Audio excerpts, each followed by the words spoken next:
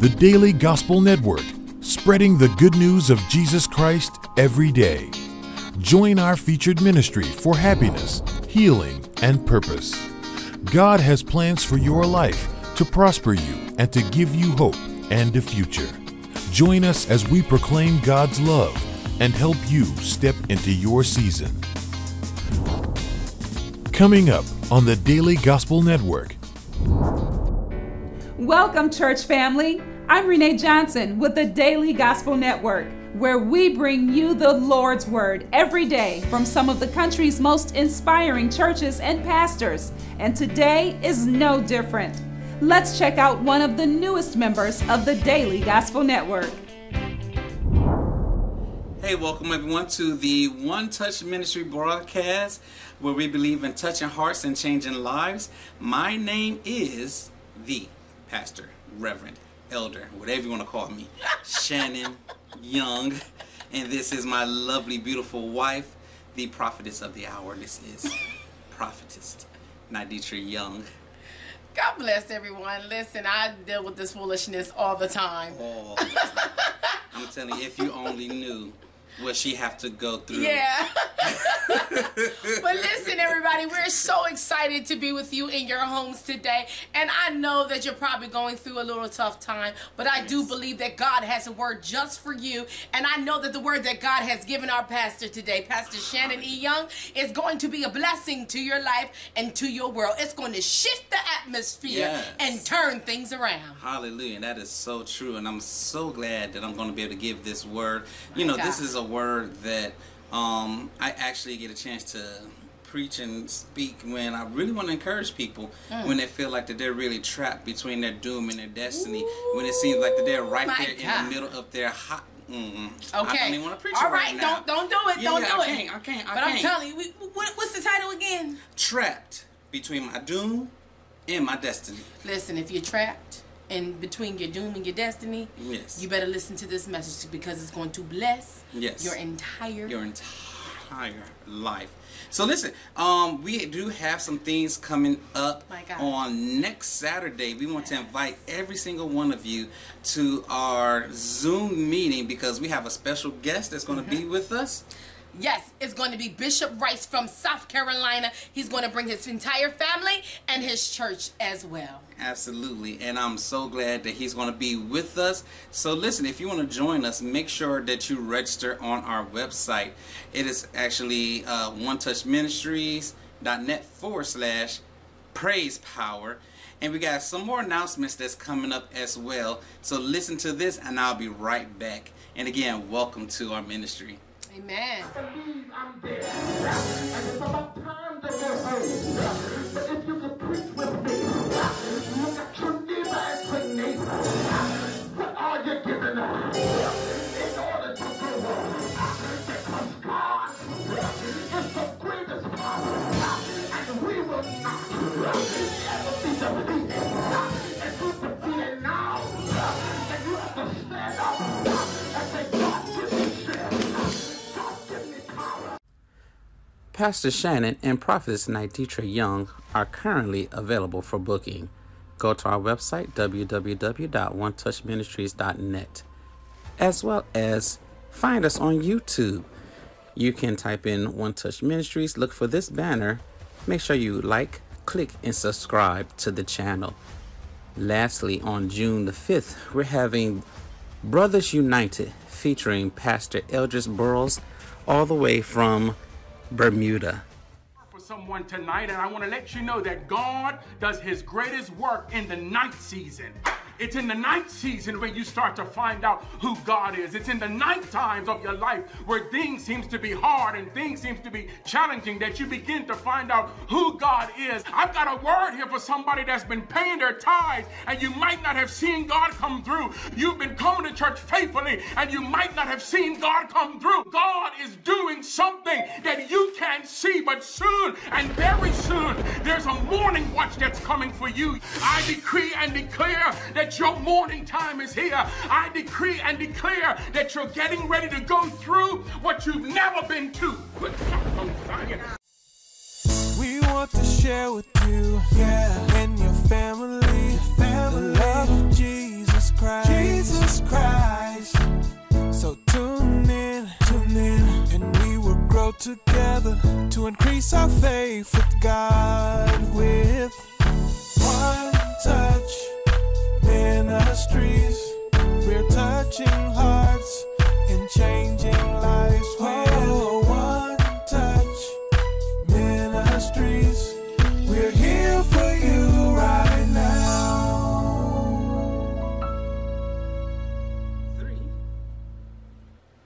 Hey, welcome back to the One Touch Ministry broadcast. Again, my name is Pastor Shannon, and I really pray that you guys will be able to join us for one of our upcoming events. We are so excited about what God is doing for us. And as you know, you can see, we got a little different background. We're actually in a hotel in Greenville, North Carolina, where we just had an amazing time with Ambassador Malik Winstead and the entire family of Kingdom Embassy, as well as with the Ambassadorial Alliance of Churches and Fellowship.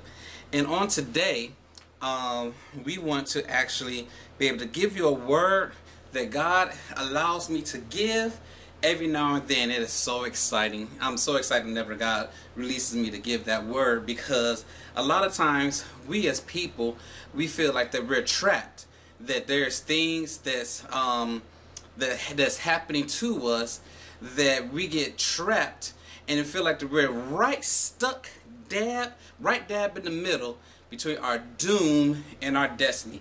There are some things that's that may be going on in your life right now that if God doesn't intervene, then it seems like you're going to be trapped. You're going to be either going towards your doom, where it's like, oh man, you know, I'm never going to pull out of this. God is never going to be able to rescue me. But then it's also your destiny. But I'm here to tell you that right now, you're on the verge, you're on the brink of the greatest outpouring of God's Spirit and His power in your life. And so in the book of Mark, chapter 6, and coming from the New Living Translation of the Bible, it says here, now this is a story where, you know, Jesus, they had just finished feeding the 5,000, and this is where, you know, God took the bread, He blessed it, He broke it, and then He gave it to other people. And so that's another lesson, but that's one of that, I call that a cycle in life that we actually endure or go through. First, God, He takes us, and then He blesses us, He breaks us, and then in order for after we get broken, He actually gives us to someone else, and then the cycle continues over and over again. So after Jesus had finished feeding the 5,000, the Bible says, starting at verse 45, immediately Jesus made His disciples go into the boat and go ahead of Him to Bethesda. While He dismissed the crowd, after leaving them, He went up to the mountain to pray. And so this is here just saying that immediately Jesus made His disciples. One thing I want to point out here is that sometimes God makes you do some stuff that you really don't want to do. So a lot of times God makes us do some things. Sometimes God makes us pray for certain people. Sometimes God will allow us to, will make us work in different places that we really don't want to work. But God said right here, that the Bible says right here, that Jesus made His disciples go into the boat because their destiny was to get to on the other side of the sea. So while, you know, they were dispersing, I'm pretty sure that the disciples were like, well, Jesus, yo, we only got one boat. You know, hey, how are you going to meet us? You know, we got places to go, people to see, all this other kind of stuff. And so Jesus said, don't worry about me. I'm going to send the crowd away. You get into the boat, and then I'm going to meet you on the other side. And so after leaving them, Jesus went up to the mountain to pray. And so aren't you glad that you have a God that you serve that actually prays for you, that he actually takes up the time. He's right there on the right hand of the Father, praying for your situation, praying for that you be able to make it out all right, praying that, you know, the thing that the enemy tried to come against you and try to destroy you, that God has said, hey, listen, I am right here praying for you, and just know and trust and believe and hope that knowing that everything is going to be all right. So later that night, the boat was in the middle of the lake, and he alone was on land. And so this shows here that late in the night, the boat, the disciples were right there in the middle of the lake. That's right there in the middle of the sea. And Jesus was alone on land. He saw the disciples straining with the oars because the wind was against them. So Jesus saw them touring. He saw them rowing, and it was a terrible storm that was going on. And so what I found really interesting here is that it said he saw the disciples straining at the oars. Now let me just go to the King James Version of the Bible really quick. The Bible says here that he saw them touring and roaring, for the wind was contrary unto them. And about the 4th watch of the night, he came unto them. And so this right here allows me to know that I serve a God that not only is praying for me, but he's actually looking down. He sees me in my affliction. He sees me in my hurt. He sees me in my pain. He sees me what I'm going through in my relationships with my, it may be your wife, maybe your husband, maybe your boyfriend, your girlfriend, maybe your parents, maybe your father, your mother, someone that has been there that hurts you, and God sees you right where you are. Oh, hallelujah. And so take fact to know that the Bible says this, that when it seems like situations is coming up, seem like that you're going against the grain, that the wind is contrary to you, that when stuff is coming up against you, that Jesus sees you. You are to look to the hills from which cometh your help, because your help really do come from the Lord. He said, I saw that he saw them torn and ruined, for the wind was contrary unto them. And about the 4th watch of the night, he came unto them, walking upon the sea. And this next part was just so interesting. Let me go back to the NIV version of the Bible, because I want to see how it reads. It says here, he saw the disciples straining with the oars because the wind was contrary. Shortly before dawn, he went out to them walking on the lake. So this right here shows me that you know, it was early in the morning, it says just about dawn, that Jesus started walking out on the water. And the next part was the most surprising part that I've seen in the scripture, because I was just like, well, God, this is mind-blowing to me, because I really don't understand. And so he showed me something here. It says here, in both the NIV version and the King James Version, if you keep reading, it says he was about to pass by them. In the King James Version, the Bible says that 4th watch of the night, he was coming unto them walking on the sea, and would have passed by them.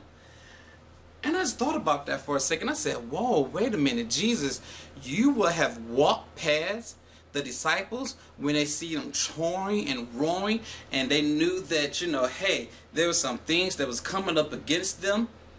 And you know what, God? So there was an illustration that Benny Hinn had gave one time, and he shared in a vision, which really helped me out with the scripture here. Benny Hinn said that he had a vision that Jesus showed him 3 types of people, and those 3 types of people was the beginning Christian, who always need to have a touch, always need to feel, always need to feel God's presence all the time. And then you have the person who probably been in church or may have come in Christ or whatever, but then, they don't really need that tangible touch all the time. They have faith to believe and know that God is there. And so every now and then, God comes in, just pat him on the shoulder and give him a little touch. But then there's that third person. That's that third person who is crying out to God, that's seeking God, still has the faith, but really don't need the touch from God. It will help him along his Christian walk and Christian journey. But then that third person right there just continue to pursue the presence of God. And so then what God showed me here in the scripture here is that Jesus would have passed by them. See, I believe this was a whole nother test of faith right there, because they really was in the midst of the sea. You just need to tell somebody they was in the midst of the sea. Remember, he was on land and he saw them torn and rolling. They was literally trapped. So there's a lot of times, let me say this, there's a lot of times that we're right in the middle of our problem. Remember, you're on the verge, you're on the brink of the greatest breakthrough that you could ever have in your life. And you're right there stuck in the middle. And only thing you have to do is keep going. The Bible says, I press toward the mark for the prize of the high calling in Jesus Christ. So you can't stop now. You can't give up now. Don't resign or don't walk out. Weeping may endure for a night, but joy comes in the morning. So you, my brother and sister, know that right now that you're in the middle of your situation. You're in the middle of your circumstance. Jesus is watching you. He's looking right at you. And he said, just apply your faith, because you're about to be right where you need to be. And so a lot of times, so right now, Jesus is walking on the water, and Jesus said, I'm really about to pass by you, because you're about to make it to the place that he actually wants you to be at. So right now, he said, now faith is the substance of things hoped for, the evidence of things not seen. And so because right now he wants you to be able to apply your faith, don't be like that beginning Christian person who he needs to be able to stop by and touch all the time. That he needs to stop by and be able to say, hey, listen, Shannon, let me just touch your feeling. Let me just let you feel a little drip, a little anointing right now. He said, be that person that I can literally walk past and I'll meet you on the other side and know that you're going to make it out all right. Hallelujah. He said they would have passed by them, but when they saw him walking on the sea, they supposed it had been a spirit, and cried out, for they said unto, for they cried out, for they saw him and were troubled. See, a lot of times you haven't figured out if God is really right there for you. You really think that it's a spirit, when it's saying this is really the Spirit of God walking in your life, walking in your situation. He's walking on the water for you. He's ready to meet you on the other side. He wants you to apply your faith so that you can get to the other side of the river. But every now and then we have those doubts, we have those worries, we have those fears, and God is, and then you cry out to God, and you really don't even know if it's God or not. You're like, okay, what is this? Hey, who are you? What are you? And so they said they were troubled, and immediately he talked to them, said unto them, be of good cheer. Oh, hallelujah. Be of good cheer. It is I. Be not afraid. Right now in this time, in this season, God is encouraging you to be of good cheer. Don't you worry. Don't you fret. He said, because it may not look like me, because I'm operating in something a little bit different. You may have never seen God move for you on this level before. He said, but be of good cheer, be of good courage, for as I, do not be afraid. And he went up to unto them unto the ship, and when he got in the ship, the wind ceased. And they were amazed and at themselves beyond measure and wonder. So let me read Matthew 14:23 through 25. It says, and when he sent the multitude away, he went into the mountain apart to pray. And when evening was come, he alone was on land. But the ship is now in the midst of the sea. Just say in the midst of the sea. We're talking about trapped between our doom and our destiny. The waves toss to and fro, and the wind was contrary. And the fourth watch, and Jesus went unto them walking on the sea.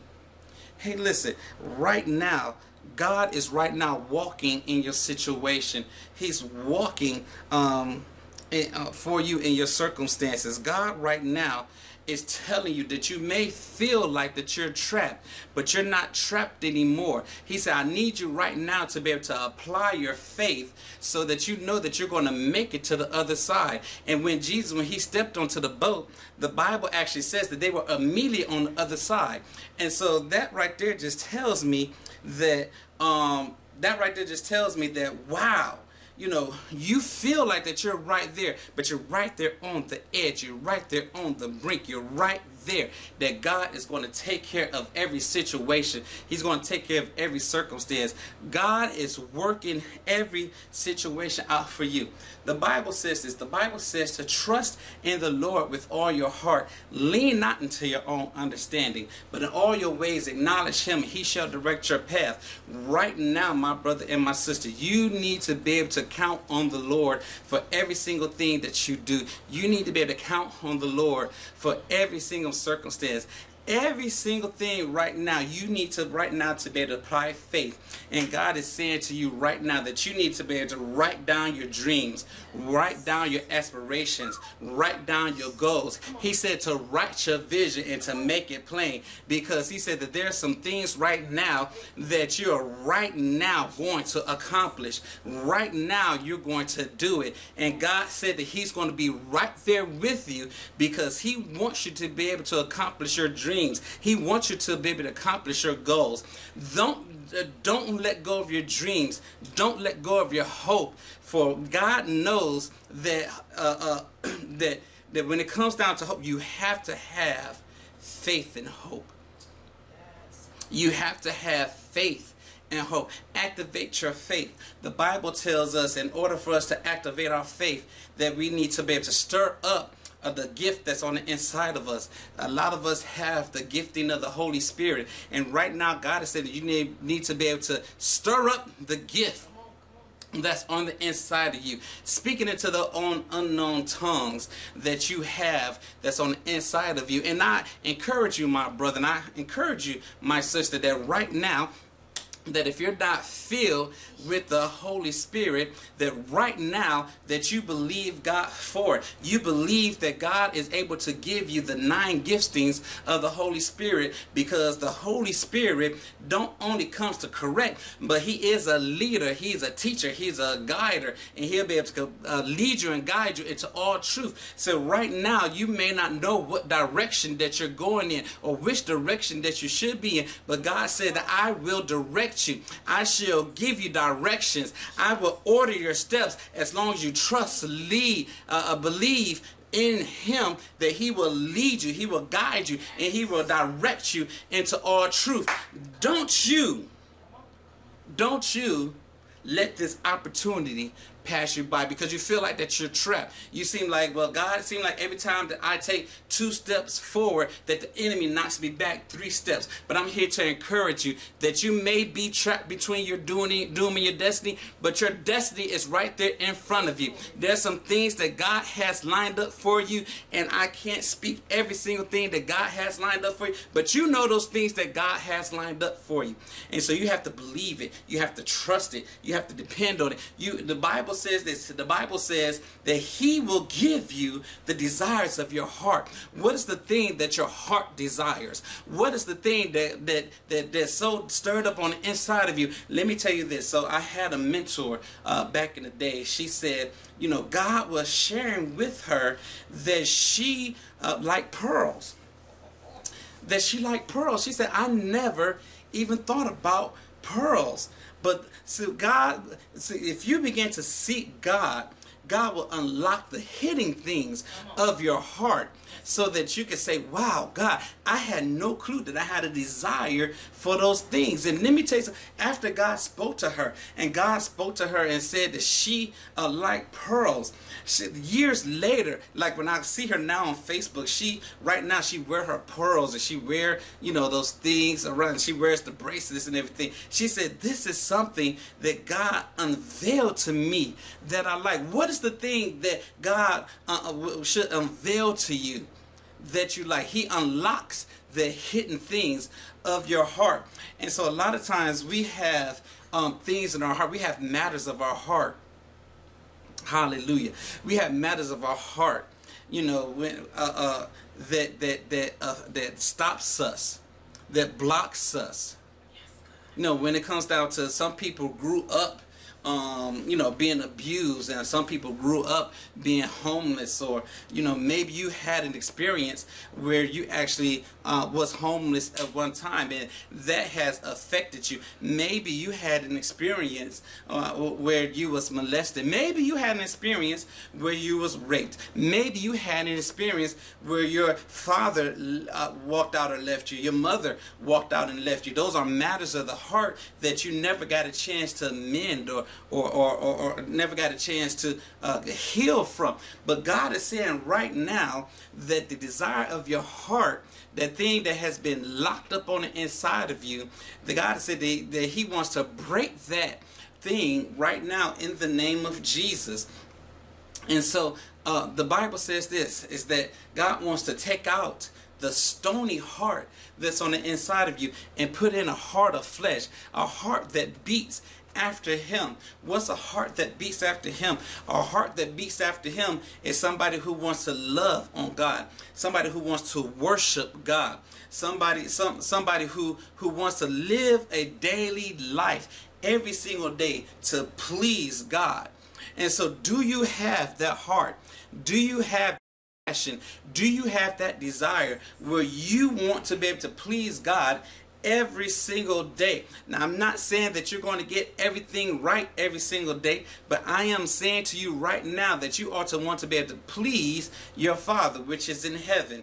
So one of the things that I actually get a chance to teach on sometime is how you view your earthly father is how you view your heavenly Father. So a lot of times, you know, because we don't have a good representation of what an earthly father is, because, you know, a lot of people say that, oh, my father is just a sperm donor or something like that. You know, he wasn't there, he never loved me, or whatever. So that's how sometimes you view God, because that man walked out of your life, or maybe that man has never been in your life. And so because men is actually shown as an authoritative figure in your life, then now you have a misconstrued thought of how God really is. And so I encourage a lot of people that when you have a misrepresentation of a man of God or a woman of God or your mother, your father that's in your life, find you a mentor, find you a spiritual mom, spiritual dad, someone who's in your life that can actually show you what an earthly father, what an earthly mother is actually like, so that the view of your heavenly Father will be as such. So I'll give the example of my father. I truly believe that my father, he really loves me, you know, and, you know, although a lot of times he may not, but now he does. He says, hey, you know, Shannon, I love you, you know, I love your wife, everything else. But that wasn't always the case growing up, you know. I knew that he loved me, but he never actually expressed it or said it or what have you. But, you know, I knew he loved me. I knew that, you know, he would do whatever he could to take care of me and my family. And I knew that, you know, if I was to ask him for something, that he would definitely provide it for me. So that's how, at one time in my life, how I view God totally. I view God totally that, you know, hey, I knew that God loved me, although sometimes in my ears or something like that, I really didn't hear it or whatever.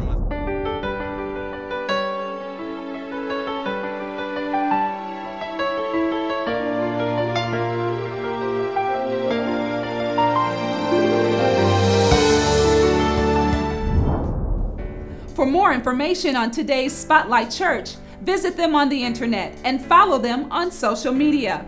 I'm Renee Johnson with the Daily Gospel Network. And until next time, remember, we can do all things through Christ who strengthens us.